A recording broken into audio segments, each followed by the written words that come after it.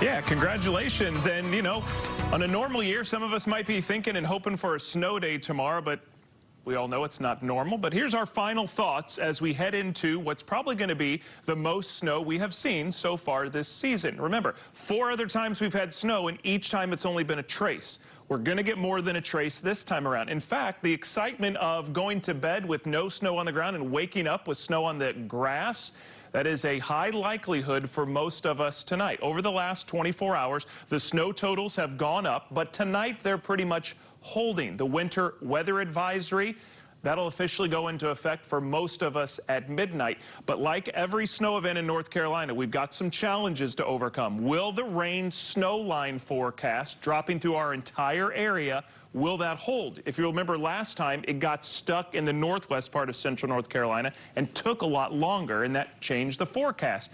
And with our warm temperatures today, can the heavy snow we're expecting overnight overcome the warm temperatures? Most times, heavy snow wins out.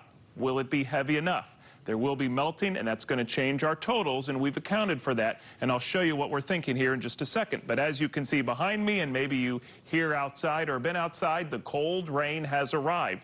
The rain snow line right now is parked just to our north, and what we expect over the next hour or so for that to start moving to the south. So let's go up to South Hill, Virginia, which is just now starting to get some precipitation. That's where the rain snow line is going to be as soon as it starts precipitating, and right now they're dry, but they're cold, 39 with a wind chill of 35. And listen, after we get through all the snow tonight, cold is going to be the big story tomorrow. So Thursday, 6 a.m., 5, 6, 7 a.m., we still have some snow, but very quickly after that, we dry out and clear out, leaving us with sunshine the rest of the day. But it's going to be windy, and our highs are going to struggle to get to 40, meaning our wind chills most of the day are going to be in the 20s. So yes, snow, that's exciting, but the rest of the day, bundle up. It's going to be cold. So let's get back to Futurecast. Here's what we expect it to look like at midnight. And so far, everything has worked out with the forecast. But the most important part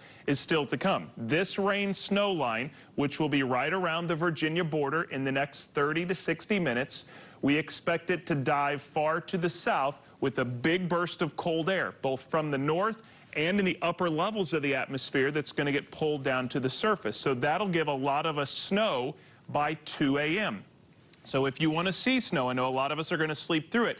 I want you to get up at 2, 3, 4 a.m. because if you sleep until 6 or 7, it could be over by then. Here we are at 4 a.m. Widespread snow for many of us, but then shortly after that, at 6 a.m., we start to dry out. So it's a fast-moving system. We're going to dry out very quickly. And then by 8 and 9 a.m., we're sunny, we're breezy, and we're cold. The computer models tonight have jostled around a little bit.